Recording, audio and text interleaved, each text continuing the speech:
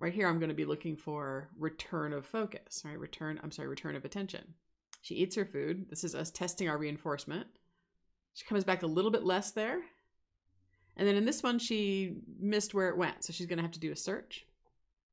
So the first one, she returned very quickly, right? Second one, a little bit slower, but okay. Third one here, even once she finds it, she takes a chance to look a little bit before she comes back.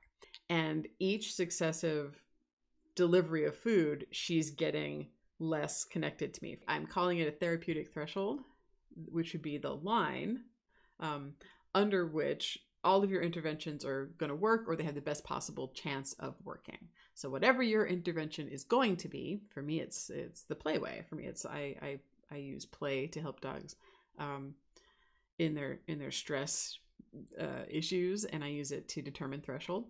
But if that's not what you're doing, either way, you have a line where what you do is going to work and where what you do isn't going to work, or at least has the best possible chance. Go through the things you know that your dog can easily partake of and find the ones that are fragile enough on their own that they won't sustain themselves if your dog starts to feel stress.